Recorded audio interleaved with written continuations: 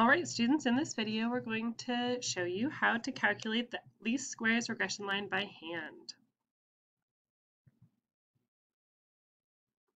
So calculating the least squared regression line by hand requires a couple of equations. Y hat is equal to a plus bx is our general form of an equation of a line. The a, in this case, stands for the y-intercept, and we know that because the a is all by itself. It's a constant. The b stands for the slope, because the b is multiplied times the x. It's the coefficient of the x. So in this particular equation that you can see right here in the middle, y hat is equal to a plus bx. And that y hat stands for the predicted value. So we're predicting the value based on the x, the explanatory variable. The a stands for the y-intercept and the b stands for the slope. Now that's a little bit confusing because in high school we taught y equals mx plus b. So m was the slope and b was the y-intercept. So you have to be really careful what your variables represent in this particular equation. In statistics, you're going to see it lots of different ways. They use a and b actually interchangeably. Sometimes a is the slope, sometimes a is the y-intercept, and b vice versa. Over here on the right, you can see that y hat is equal to b naught, or b sub 0, plus b1 x. And in here, in this particular example, they're using b naught to represent the y-intercept and b sub 1 to represent the slope. That's kind of consistent with the idea of the y-intercept being a starting value. So b naught being you start here, and then the b1 being the multiplier, that slope, that rate of increase or decrease. So in order to find the slope and the y-intercept of our least squares regression line, we're going to start by finding the slope. We're going to scale the correlation coefficient using the standard deviation of the variables. So that just means taking the r, the correlation, and multiplying it times the standard deviation of y, just the standard deviation of the y variable alone. So if we took all the y values from each ordered pair and found the standard deviation of just those values, that would be sy. And if we took all the x's out of the ordered pairs and took the standard deviation of just the x's, that would be s of x. So we divide those two, y divided by x, just like the slope is change in y over change in x. We put the y's on top. And then take that scalar and multiply it times the correlation coefficient, which is r. And that gives you the slope of the line.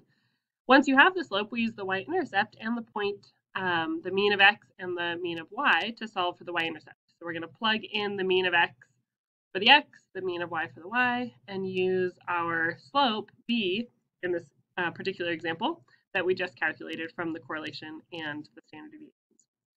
So I have it written here in gray boxes. You can also see it over here on the right. On the right, it shows step 1 is b1. b1 in this particular instance in our roadmap stands for the slope. So you find the slope first, the r times the s of y divided by the s of x. That's step 1.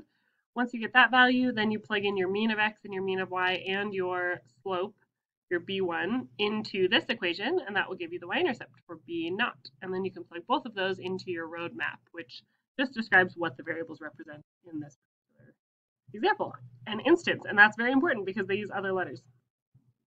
So let's try an example. Find the least squared regression line for this data set. Obviously, we can't see the raw data. This is a scatter plot that is not very precisely graphed. We don't have any grid lines, and so it's very challenging to extract the raw data from this scatter plot. You can see the percent of high school grads. So the percent of high school students that graduate is one dot, and then the percent of those students in poverty is the other dot. So each dot represents a high school, and it's the percent that graduated and the percent that are currently in poverty. Then we can see over here we have some summary statistics. So we have the mean and the standard deviation of the x variable. The x variable is located on the horizontal axis, so the percent of high school students that graduated. You can see on the y-axis we have the percent in poverty, which is the y variable, and we have the mean and the standard deviation of that y variable independently. You can also see we were given the correlation r. Those 5 values are enough to calculate the least squares regression line. So let's remind ourselves what the formulas were. We had our roadmap where b naught is going to represent the y-intercept and b sub 1 is going to represent the slope. We're going to start with step 1 at the bottom here where the slope is equal to the r times s of y divided by s of x. So we need that equation. We're going to start with that. So here is b1. We're going to take this standard deviation of the y's, which is s of y, that's 3.1. We're going to divide it by 3.73, which is the standard deviation of the x's, and then multiply it times the correlation. The correlation is the r value, so negative 0.73. 0.75. Now that makes sense that the R value would give us the sign. The R value is negative, that means our trend is going down, that means our slope should be negative. If the R value is positive, that means our slope is going up, and we should have a positive slope. So that R value controls the slope's sign, which makes sense because the R value describes whether it's a positive or a negative trend. When we calculate this, we get about negative 0.62 for our slope. Negative 0.62. So let's interpret. Let's pause for a moment and see what that means. That means that for every 1% of the X variable, for every 1% increase in high school graduation rate, we would expect an average decrease of 0.62% living in poverty. That's our Y variable. So for every one of the X, we would expect that much of the Y to change, either increase or decrease. In this instance, for every 1% increase in high school graduation rate, we would expect an average decrease of 0.62% living in poverty. So the more students that graduate from high school, the less families are living in poverty. Now that we have our slope, we're going to go to the y-intercept. So that's step 2. That's this purple box over here. We're going to take the mean of y and subtract the slope times the mean of x. And that's just taking our generic equation. And we're relying on the fact that our line, our least squares regression line, always goes through the point x bar comma y bar. So the mean of x comma the mean of y. And that's directly in the middle. That's what the mean measures, the center. So the regression line will always go through that point. So we're just using that point to find the y-intercept now that we have the slope.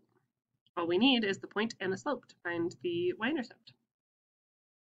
So in doing so, we can see that the y mean was 11.35 minus this negative slope of 0.62 that we got from our B1 times the mean of the x's, which is 86.01, which you can see in the given information.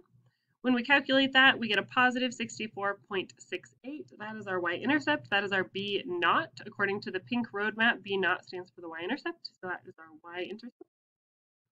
What does that look like on a graph? That means if we were to scale this appropriately so that we could see 0% high school grads, our line would trend all the way up to about 65. Almost 65% of the students would be in poverty if nobody is graduating high school. That is what that interpretation sentence would sound like. So you can see in the bottom our final answer, our least squares regression line is y hat equals negative 0.62x plus 64.68. So that is the least squares regression line for this data. Thanks for watching. See you guys soon.